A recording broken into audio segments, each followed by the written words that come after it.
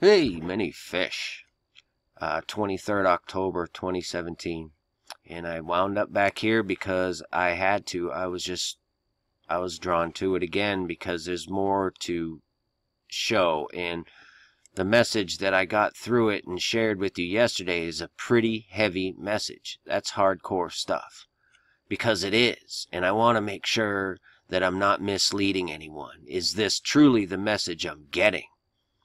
So I came back to the image, and the things that I have found are just beyond comprehension. It's just absolutely fantastical. Bottom line is, yes, this is what we're seeing here.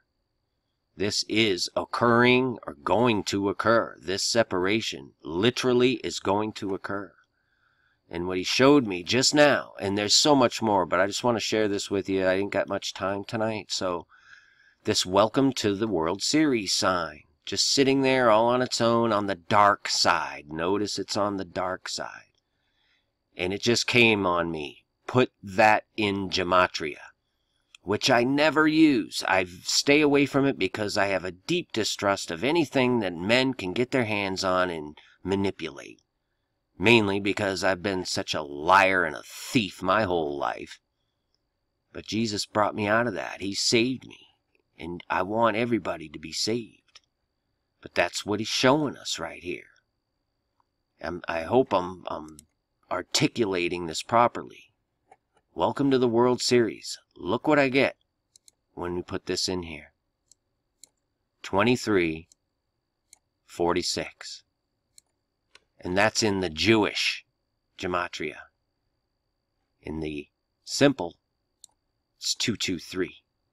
Which I think most people are familiar with. This is Satan and the Skull and Bones crew that think that they're going to get their hands on the tree of life and live forever, and they're going to offer it up to all their minions who serve them. Okay? So there you have it. This number here, I'm going to have to do a whole video on its own. It's just mind-blowing what that number connects to biblically. It's just absolutely out of control. But I wanted to just show you that I was given that confirmation.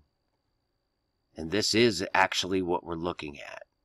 So regardless of when this separation occurs, you need to know Jesus Christ. You don't want to be on this dark side. And you ask, how do I get to know Jesus Christ? Ask him. Look around, notice, and recognize with your sound mind that you live in a world of darkness and decay. And it's designed that way. You're not supposed to be here. You've been trapped, snared, exiled. We've sinned. The woman... Wait till I show you what I go into with that other gematria number. It's amazing. But anyway, I wanted to share that confirmation with you as soon as I got it. Because I think it's important that we recognize we are in those days, folks. And it's time to choose who you will serve. And I pray that you choose Christ Jesus. Seek him humbly, diligently. Ask him from a sincere, humble heart, and he will answer you. Okay? So, I'll talk to y'all soon. Peace and grace to you. Many fish.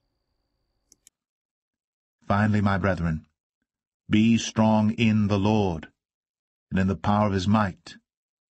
Put on the whole armour of God, that ye may be able to stand against the wiles of the devil.